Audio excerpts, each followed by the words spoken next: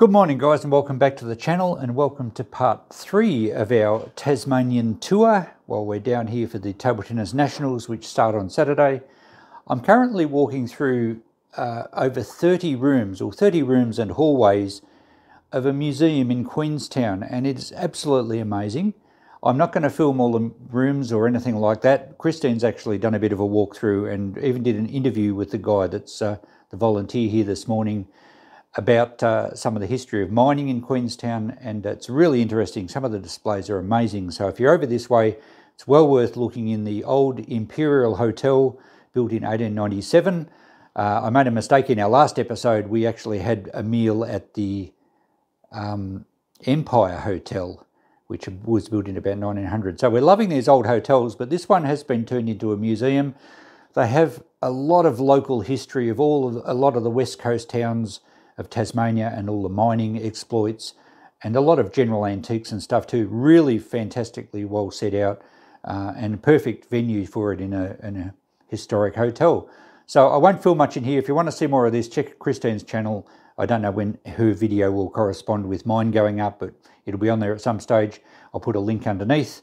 And yeah, we'll continue our journey today. We're going to head off to Strahan, which is right on the west coast of Tasmania. And then I think we're going to go further up to Huon and head around Cradle Mountain. We're staying up around that way somewhere today, and we'll keep doing videos. But I'll just show you a couple of the rooms while we're here. What's that? My room? This is your room. Something I would like? Yes. Let's have a look. Sewing machines for you. Oh, surely not. Okay. Oh, radios. We knew there'd be old radios somewhere, and sewing machines.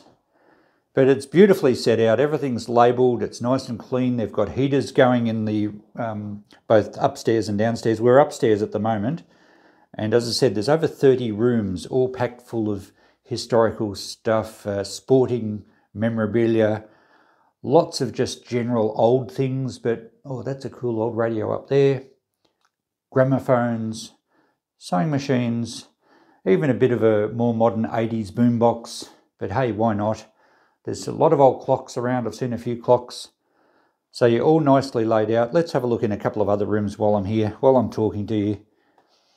And they have rooms segregated into various things. We're in, whoops, this one's dedicated to Christine. Everything's dedicated to me. Oh, we have some old TVs. Oh, and a more modern TAC CRT. Little portable down the bottom there. What's this thing? An old wooden pinball machine. Well, fancy that. They have a lot of relics from the mining days here. Queenstown and a lot of the west coast of Tasmania was quite famous for its mining exploits. Initially gold, but then they found a lot of copper and silver. And the countryside around here is quite desolate and almost moonscape-like because of the continual mining over nearly a century. And back in the early days, of course, they needed the wood for powering boilers and everything, and so the mountains got denuded of all timber, and then you ended up with all the slag coming out of the furnaces and everything. This is a music room. So lovely old display case there. The Queenstown Highland Pipe Band. I don't think they're in existence anymore. And it's great for somewhere for all the local history to go. We were in the sporting room before, and they had so many old photos of sporting teams and shields and things, and a lot of towns really don't know what to do with unless they have a museum. So fantastic. There's a really early map. That's a town map of Strahan. So interesting. We'll be going there later on. This room looks like there's a telephone there on the wall. Another console radio. Oh, there's a creepy person over in the back. There's a few creepy people around here. Old Rolf downstairs was telling us that he likes to word the kids up to say, you know, did you see the ghost upstairs and that sort of stuff. So really, really nice. Very well done. Lots of honour boards too, which is something a lot of other towns kind of struggle to know what to do with unless they've got a local museum. And some of them, especially sporting shields and things, often end up in people's sheds, and eventually the history gets lost. There's a roll of honour from Gormiston, which is a nearby small town. That's a brass band. Most towns had brass bands in the early days. And of course we have honour rolls from the Great War and the Second World War. And those that didn't come back, Mount Lyell, which I think either was an early name for Queenstown or because it was the mount next door and that's what the mine was named from. So yeah, lots of honour rolls. There's more in here. This little room is more of your Masonic Lodge stuff and certificates and things like that. So yeah, very, very well done museum. Fantastic, considering there's over 30 rooms plus hallways. If you're ever in Queenstown, by all means, it's well worth the small entrance fee to check it out. Or more creepy people. Maybe that's the pilot from our plane flight over. Don't know. No, I think he's Navy. Okay, while Christine's looking for George the Ghost, let's just pop into the kitchen room because it's got some great old stuff in it. Really nicely laid out again. And we have a bit of laundry stuff, an old mangle, a wringer, washing machine tub there, an early plunger washing machine that pretty much all you did was put your clothes in and operate a cone plunger up and down. Would have made a hell of a noise, a lot of sloshing of dirty water, I guess. And then a copper. We've always just known them as the copper. They had a copper insert and then usually a cast iron base which you lit a little fire under, boiled the water in the copper, and I guess you washed your clothes in the hot boiling water. They're also really good as yabby cookers. We have some bottles. I've already checked out a lot of the bottles here. There's some milk bottles. There's nothing particularly rare as far as bottle collectors go, but great display. Lots of canisters.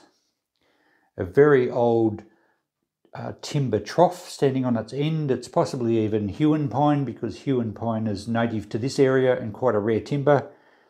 And I think it probably would be because if you look at the grain there, Huon pine has a really fine grain. And I'd say that's possibly what it is.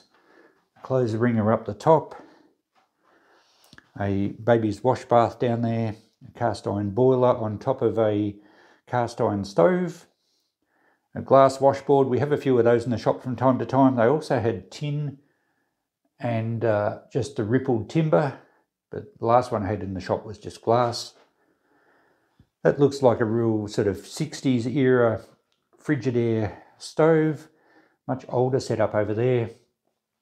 And of course, you're hanging food safes. Before you had refrigeration, you just basically put your food in these safes, and you could put a damp piece of hessian over them, and you had evaporative cooling through all the airflows. And of course, it kept the flies off your food. Nice old mantle clock there on the fire surround. What have we got in the corner here? Is that a coffee grinder or something? Or a corn cob thing? It's a bone cutter. Bone crushing machine. Yeah, interesting. Oh, there's a tag up top. Bone crushing machine. Interesting, okay. A coal hod or scuttle. Very good. Lots more kitchen boxes and things. Okay, we'll just duck over this room. Last room in this hallway, and we better get going because we've got to hit the road. This is the fire brigade room. The old hose reel used to have... They used to have fire brigade demos around Victoria. I don't know if they did them in other parts, but your local fire brigade would compete against other fire brigades in the district, and you'd have to have two men running, towing this thing along a track, and it'd unroll a flat hose, and then another guy would run behind and hook it up to a water mains, and then someone else would grab the other end and run up a ladder and squirt a disc, and they'd compete. My grandfather and my father both were involved in fire brigade demos. I never did them. I don't know if they still even go anymore. My boys used to do it. You used to be involved in Kyabram, yeah. Our kids did them. I don't know if they still go now. So there we go. Oh, this guy doesn't look too healthy, does he? He looks okay at the top end. His legs have wasted away. Oh yeah, I guess that's just for medical training, isn't it? Okay, well, I think we've done it. We've been here for much longer than we planned to. We better hit the road. I didn't find George. And we didn't find George. So that was the Galley Museum in Queenstown. So I better get off the road, there's cars coming, and we're going to hit the road and head to Strahan and look at the mountains behind me. It's misty rain, but luckily our car's got a roof and a heater. So we made it down the road from Queenstown to Strahan, more windy, mountainous roads, beautiful countryside, but you can't do anything fast in Tasmania, and it rained most of the way, but we've got to Strahan here. We're on the I guess it's like a harbour or a port. I think Strahan is the only coastal port on Western Tasmania. Would that be right? Sorry? Would Strahan be the only coastal port on Western Yes. Australia? Yes. I'll show you a map, guys. Here's a good view of Western Tasmania, showing a map. It doesn't really show the towns, but it shows that we're just about in here. And this... oh, I've got a better map? Okay, thank you. So here's a more localised map of where we are, showing the towns Queenstown and Strahan, and we're just on the port in there. And it's fairly isolated, this part of Tasmania. If you look down here, we've got the area we are here. Most of the southwest is uninhabited. And talking about Huon pine, it's only found in these small pink areas. So its worldwide distribution is very localised to here, and that's why it's such a rare timber. And there's some beautiful works in this place here where we are now, showing some magnificent timber creations and craftsmanship. And I'll take you around and show you some of the other pieces. There's a lot of stuff for sale here, and there's also some beautiful artwork on the walls. But coffee tables made from Huon pine are just magnificent. And it's very expensive timber because it's so rare and it's such a dense grain. It's very, very old. And I have only found a few pieces of small furniture in all my travels in Victoria that have been made from Huon pine. But it's just magnificent. Obviously great to work with, beautiful grain, and as you can see from this bowl, it's very close together, indicating that the trees it was made from were very old. So just beside the gift shop is another room here with some timber slabs of Huon pine. Beautiful table here with resin infill in the cracks, and it looks amazing. This was made here with a price tag of $7,500. But what a beautiful piece, and it's so smooth, it's beautifully finished. You can't feel the cracks, they've all been filled in. And of course the resin on the end, magnificent work. But even the slabs of Huon just cut out of the bush, this one's been finished.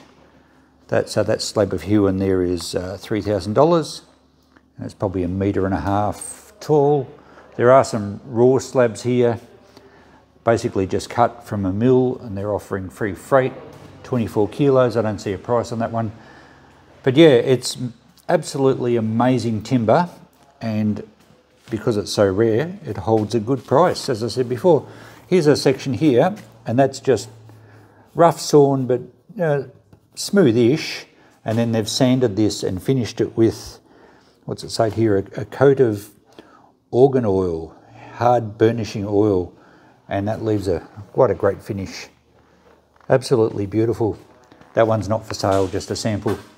So fantastic. If you're ever down in Strahan on west coast of Tasmania, check out the Huon pine gift shop, and it's right on the edge of the bay here. I'm not sure what that's called. It's obviously a port of some sort. And just up the road a bit is a magnificent old building that I think was the original customs building.